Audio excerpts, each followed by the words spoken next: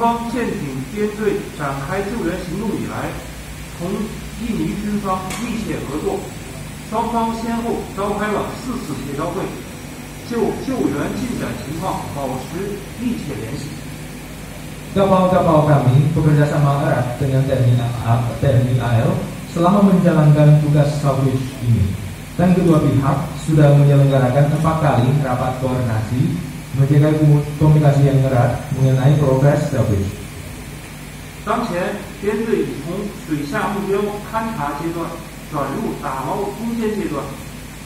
Saat ini tugas kapal kami sudah beralih dari tahap observasi ke tahap pengangkatan. 大家都知道，大深度水下打捞作业是世界性的难题。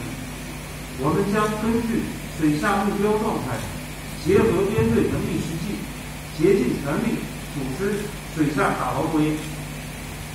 Sebagaimana yang kita ketahui bahwa pengangkatan di bawah laut yang sangat dalam adalah masalah yang rumit di seluruh dunia. Kami akan berupaya penuh melaksanakan pengangkatan di bawah laut berdasarkan keadaan nyata di bawah laut dan juga kemampuan kapal-kapal kami sendiri.